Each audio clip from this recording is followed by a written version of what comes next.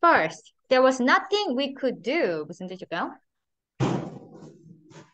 우리가 할 수 있는 건 없어요. 우리가 뭐 커스텀을 대할 때, well, there's nothing we can do.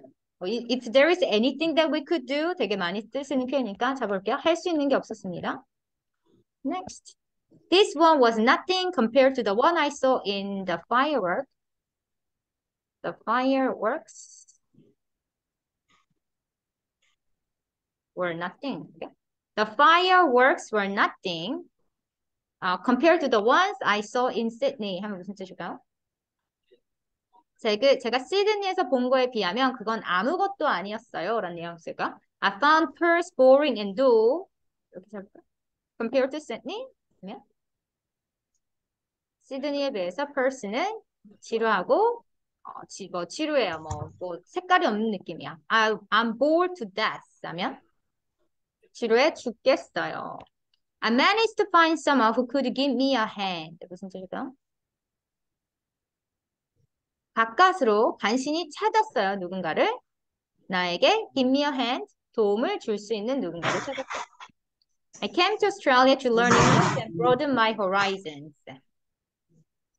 저는 호주를 영어를 배우고 견문을 넓히기 왔습니다. I think you are on the right track. 지금 제대로 잘하고 있는 것 같아요. I'm rooting for you. 응원합니다. 이거는 빼고 가도 될 것 같아요.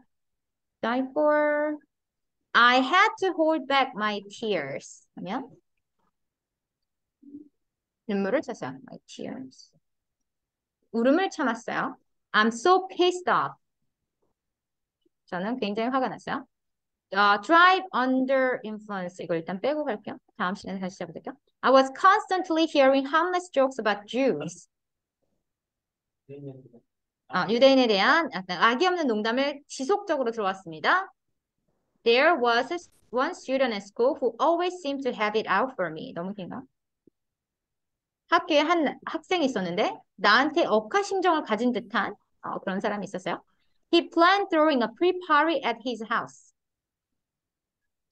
그의 집에서 파티 전야제를 한다는 계획을 세웠어요. Expressions.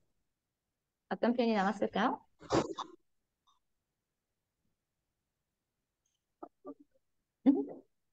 I'm bored to death. 지금 bored to death 가신 건 아니겠죠? Yes, Jay?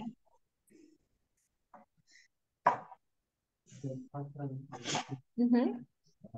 Mm-hmm. Mm-hmm. Juice. Mm-hmm. Anything, Sojin? I found Perth boring and dull compared to Sydney. Boring and dull compared to Sydney. Good. I mean, it's not good that it's boring.